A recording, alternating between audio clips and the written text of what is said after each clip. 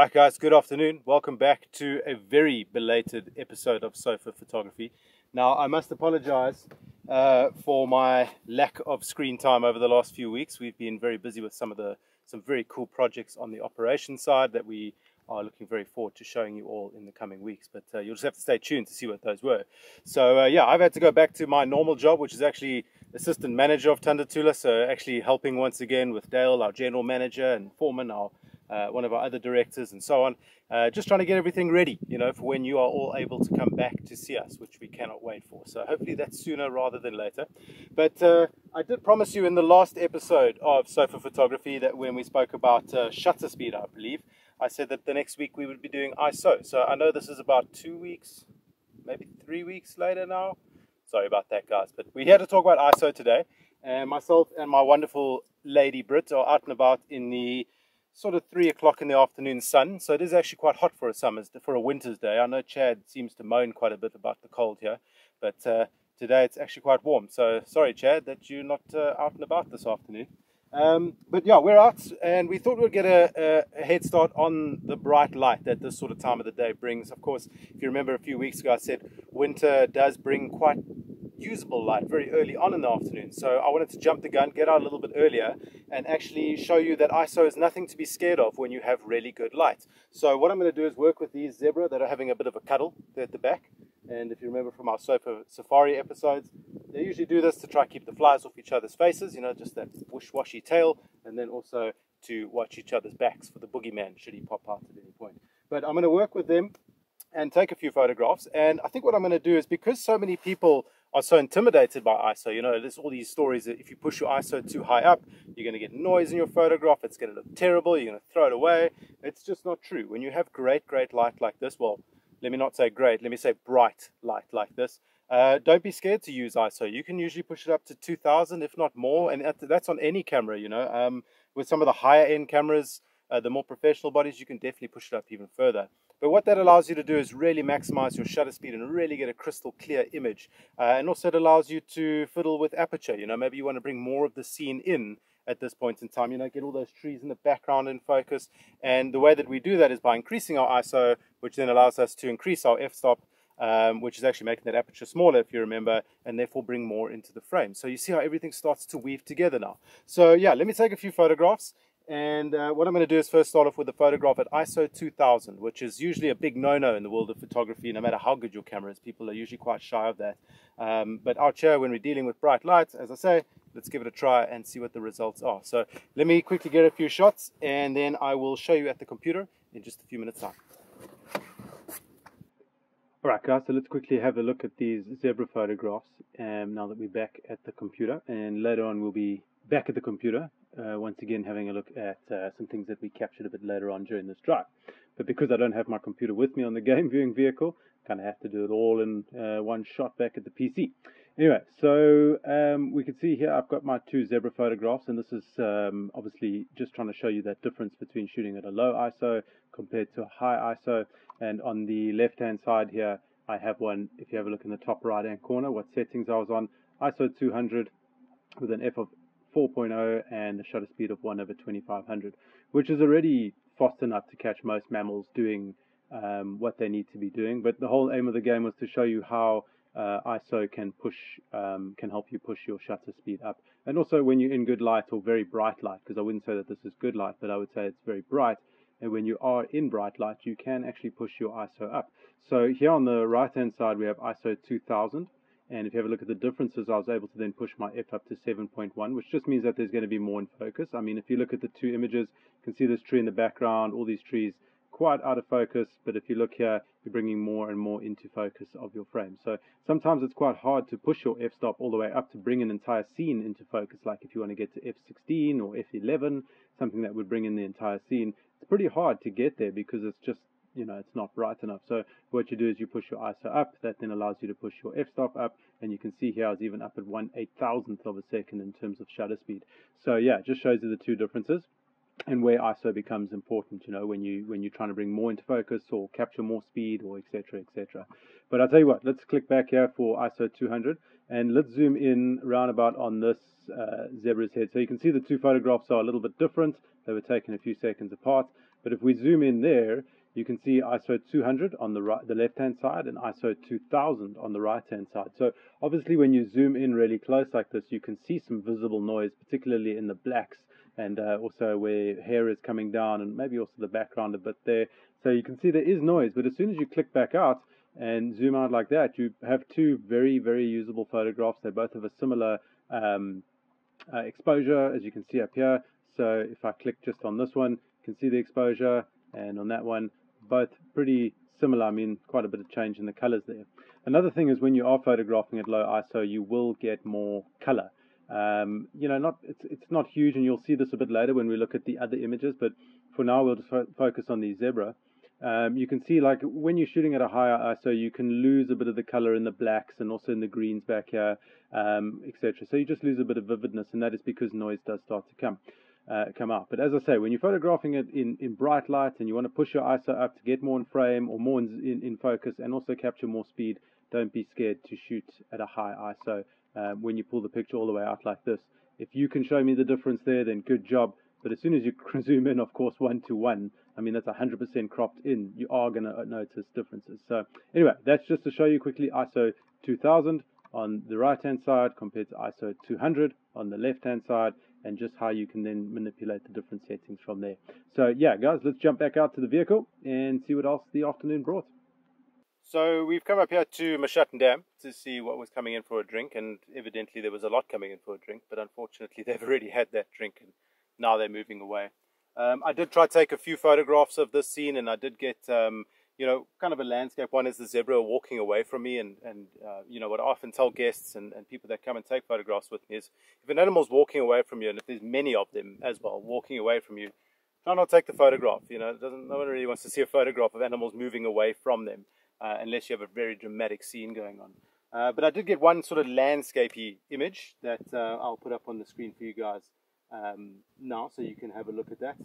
And yeah, I thought what I'll do is just stop and actually talk to you about what ISO is and where it's coming from and what you're doing when you're changing it, or what's happening when you change it. Now, if you remember from my aperture episode, which was 2 episodes ago, aperture is everything to do with the lens. It's that iris that opens and closes, and then you get shutter speed, which is the shutter that sits in front of your sensor inside here, and that shutter opens and closes. And so what you're doing with shutter speed is dictating how quickly that opens or how slowly it opens and closes, bringing more light or less light.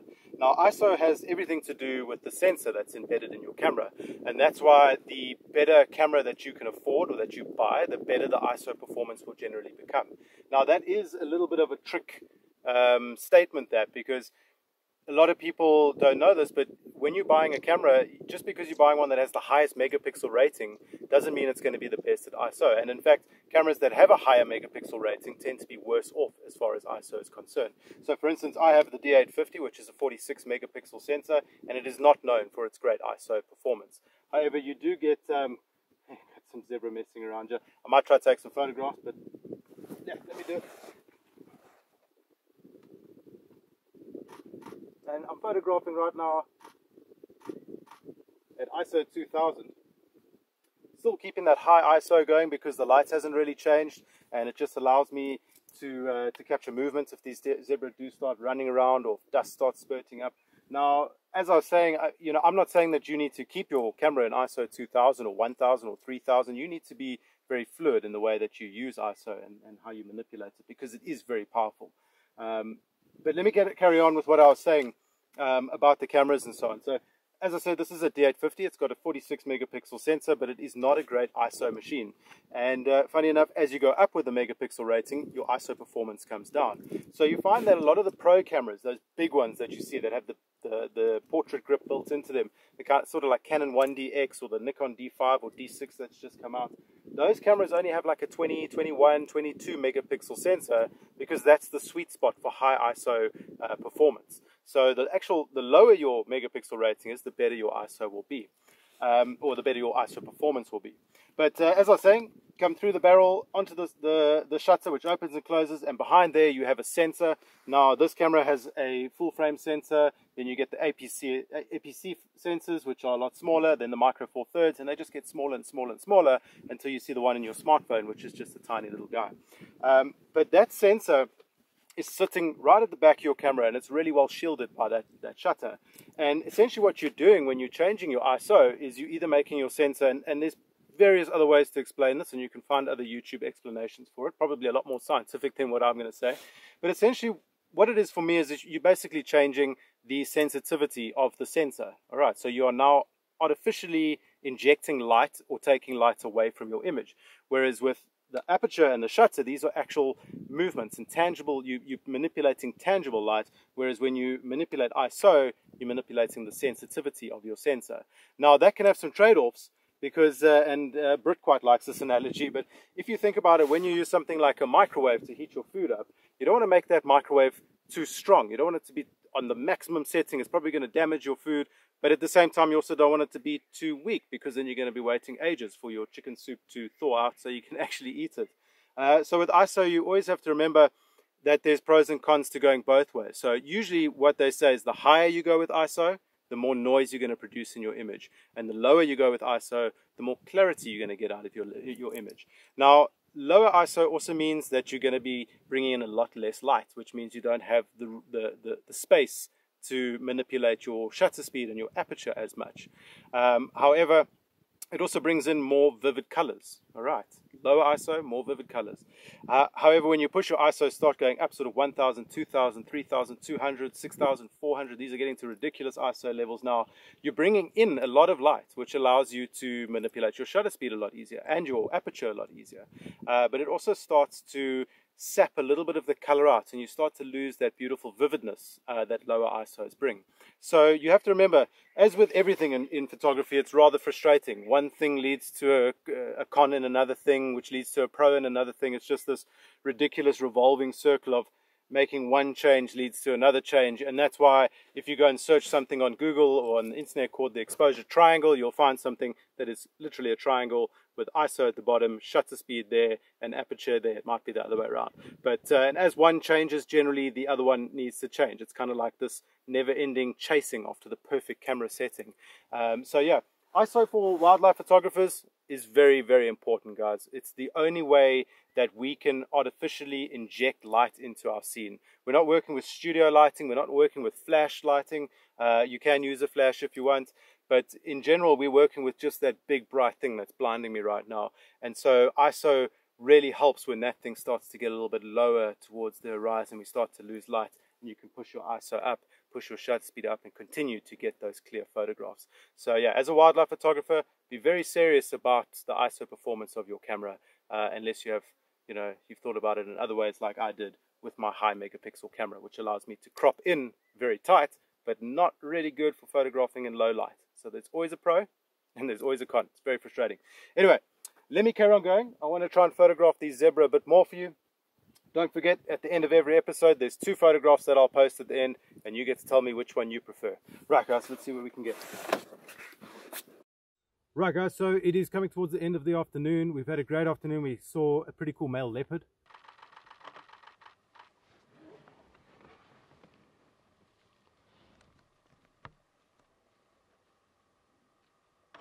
I don't think I really got a good photograph of him, but that's the frustration of wildlife photography. I tried, but we'll check back at the computer. We also saw some cool giraffe today, some good zebra.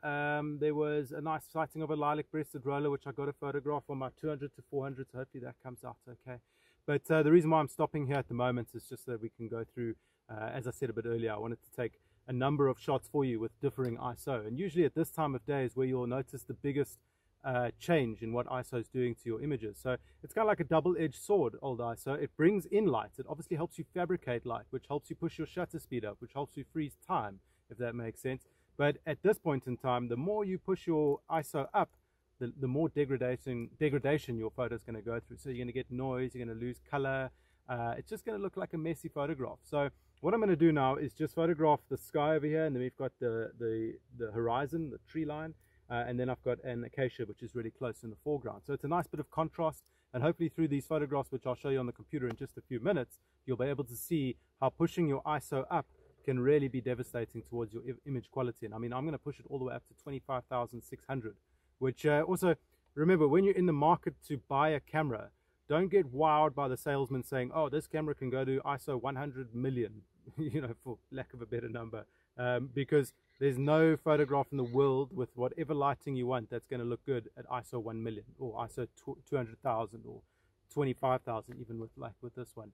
So don't be duped by that sort of thing. When you're looking for a camera, look more so for what the megapixel ratings are. Look for what your burst speed is. In other words, how quickly it can do this, which you kind of want it to be like between 6 and 7 at least. So don't get duped by ISO, but it is a very important thing. So do a lot of reviews on the camera in terms of its ISO performance. And as usual, you're more than welcome to ask me questions in the comments or email me, whatever, you know. Send me a private message. I don't mind. Let me know. Let's chat. So yeah, what I'm going to do is just finish off taking these photographs, and then I will see you all at the computer. But it's been great to be out again. It's been a while. So yeah, I hope I've done okay on camera today. I have to get back into the groove, you know. Britt's busy grinning at me at the moment, so hopefully that's a good thing. But yeah, guys, let's go back to the computer. Cheers. Welcome back to the computer, guys. All right, so let's have a quick look at those photographs that I was taking, as I said, of the sky. We had the nice horizon tree line back there, and then this little acacia here in the foreground. So I just used this to attain focus, really, even though it wasn't really focusing too well. But we had to talk about ISO at the moment. So this first photograph that I took was at ISO 200. And what I want you guys to do once again is, while you're looking at these photographs, as I go through them all down here, and you'll see the differences, also have a quick look up here and watch how my settings change to compensate for that slow bringing in of ISO. You'll see my shutter speed will slowly get quicker and quicker, and it just shows you that as you push your ISO up, you're able to bring your shutter speed up as well, therefore freezing time or bringing in more light or less light. So it just makes it more you know, sort of variable for you, so that you, as I said, as a wildlife photographer, you have to deal with natural light, and so you have to kind of figure out how to deal with ISO. There are some people that get away with shooting in auto ISO, and I know some of the newer cameras are getting really, really good at that. But as I say, if you're shooting in anything that's on auto, like if you're in shutter priority, that means that your aperture is in auto, and if you're in aperture priority, it means your shutter is in auto. So when you choose one of these sub-auto settings, it basically means your camera's in auto. You're just changing one thing. So if you are going to shoot an ISO auto, or auto ISO, it just means that your camera is going to push ISO up every time to stabilize that exposure as to what your camera thinks is perfect exposure, which is essentially being in automatic. So be careful of that. I mean, it is definitely a way to you know, shooting in auto ISO, to make sure that your camera will always change that ISO to give you the correct exposure. So it is a little bit of a cheat, and as I say, newer cameras are becoming better and better at it, but I always advocate for full manual, take control of ISO, shutter speed, and aperture, and just get that muscle memory down. Anyway, let's go through these photographs now, and then I've even got a couple of photographs of some buffalo that we saw towards the end, and the reason why that one looks so horrible, I will explain in a bit. But let's go through these ones of the tree and the skyline. So firstly, this is at ISO 200, which is a very low ISO. I can zoom in over there, and you can see there's not much noticeable noise. Now, there's a little bit, but when you're out like this, there's nothing really going on. That's perfectly acceptable where it is. But as I go through the images, you'll see now we're up to ISO 320, and you can see my shutter speed changed with that, so getting quicker.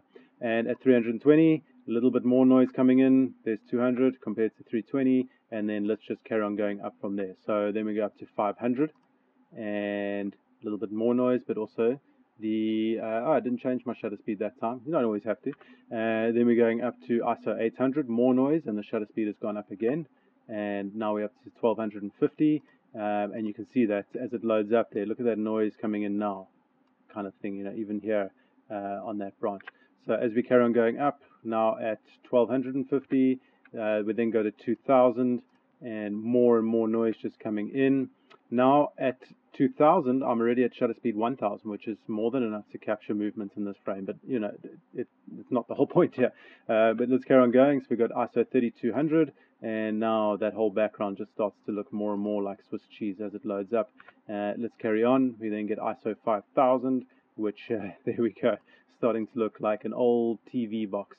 We then go to ISO 8000 and shutter speed now 2500, and up to 12,800, which is an ISO I never photograph at, and you can see now I don't even have to zoom in for that visible noise to start representing or presenting there. So now up to 20,000, and then lastly 25,600, which just looks terrible everywhere you look in the frame. So that just kind of shows you how adding more ISO into a scene that is not well lit at all is just going to create so much noise that it's basically a junk photograph. I mean, as I was saying on the vehicle, if you're photographing with an old film camera, film used to pick up this old TV grain quite nicely and make it look quite romantic, whereas with digital, it just does not do the same thing. I mean, you can get it to look that way, but usually that happens in post-processing.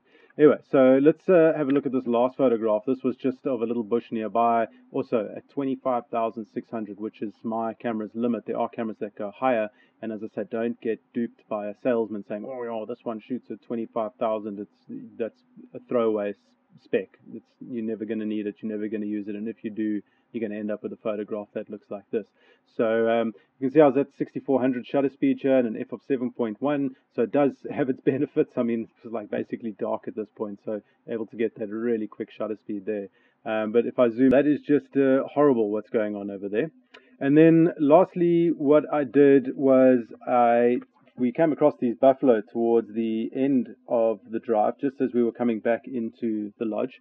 These are our Duggar boys that hang around the camp all the time. And I thought, hey, why don't I quickly try and take a photograph here at a very high ISO, so ISO 10,000, and a shutter speed of 60. So you can see the photograph is definitely very noisy. I mean, the sun was all but gone there, but there's still some sharpness coming through. It's still there. I mean, it's by no means a usable photograph, but you can see it's pretty cool. And at a shutter speed of 1/60th, I'm borderline. I was holding my arms really, really still and tight at that point, just to not move the camera around at all. And then what I thought is, let me drop the ISO down to 2500.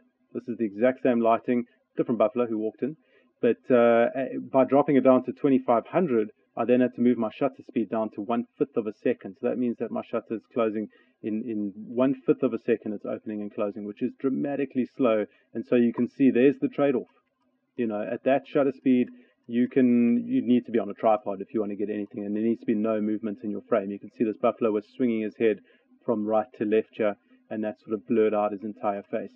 Whereas if I was back up at that ISO 10,000 and up at a shutter speed of 1/60th, sure, there probably would have been still a lot of movement in the frame as the buffalo moves, but there wouldn't have been any of my handshake coming through. So yeah, guys, that just shows you. We'll run through these quickly once again, how ISO basically changes and just destroys your image towards the end of it all. So you got to be careful. As I say, there is a sweet spot for ISO, and for those of you wanting to go into manual, just put your camera, as you practice, focus on just using shutter to begin with. Put your ISO at 400 when you're in good light. Put your f-stop at 6.3, and then just change your shutter speed as you need to. As that day or that afternoon goes on and it starts getting a little bit darker, push your ISO up to about 800, maybe go up to 1600.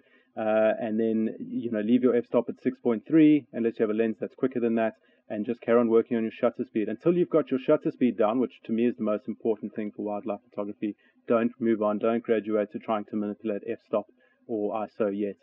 Once you've got shutter speed down and you know how it brings in light, brings in less light, then move on to manipulating ISO, and then finally move on to manipulating aperture. Anyway, guys, there were a couple of other photographs that I wanted to show you for this week. Let me just take my filters off here. Filters off. So these are all the photographs that we took. We did see that male leopard, which I spoke about briefly, and it was irritating me. Something was going wrong with my camera. I don't know, either that or something was going wrong with me. But this was the male leopard that we saw, and I'm going to edit this up and see if maybe this makes it, or one of these photographs here of this beautiful boy makes it into the last two images of this episode for you to all choose and tell me which one you prefer. And then there was also these beautiful photographs, let me quickly find it, of these zebra with the backlight behind them, which I'm going to work on now to see how they look. Then lastly, I did pull out the 200 to 400 just to do a little bit of work with this roller, who was sitting quite pretty. There he is, very nice. I was at ISO 250 there, great lighting, so I was able to still keep a fast shutter speed, but not quite fast enough. Even at ISO 640 and a shutter of 1/2500th of a second, wasn't quite enough. But if I zoom out, that photograph still looks pretty cool. And always remember, if you want a pixel peep, go for it. You're just going to drive yourself crazy like I do all the time. Or you can just look at the photograph for its face value. So from this distance, I still think that's a very usable photograph. I'm going to try edit it. And then there was this one of this beautiful lapwing coming into land, which I'm going to try and edit up as well and see which one makes it. Before I leave you, I just wanted to actually, I'm sorry, I forgot to show you. Let me quickly turn on the filters once again. and just filter to green. I wanted to quickly show you that we can take and photograph like this. This is 12,800, and there are sliders you can use to try and deal with this noise. So if I just push this up, you'll find it under detail, under sharpening, and you can just push that up and up and up and up and up and up, and you can see it starts to remove the noise. But you do also end up losing all the detail. So with noise comes detail, and with the lack of noise, you lose detail. So yeah, you can use this tool, just be careful. I usually only go up to about 15. If you're having to go past that, then generally your ISO was too high and the photograph is not very worthwhile in saving. But yeah, guys, let me start editing these photographs, and I'll put them up at the end, and that means the bird or the leopard or whatever. I'll put them up at the end for you all to have a look at, and you can tell me which one you prefer. And then, as usual, please leave your comments, likes, shares, all those sort of things down below, and I'll happily get back to you. And I know Megs Donati has offered one of her photographs for me to edit live for you all. So if any of you have a photograph that you would like me to edit live on the show, please just let me know, drop me a mail, and we can do that for you. Might be quite fun. Anyway, guys, until next time, happy snapping. Cheers.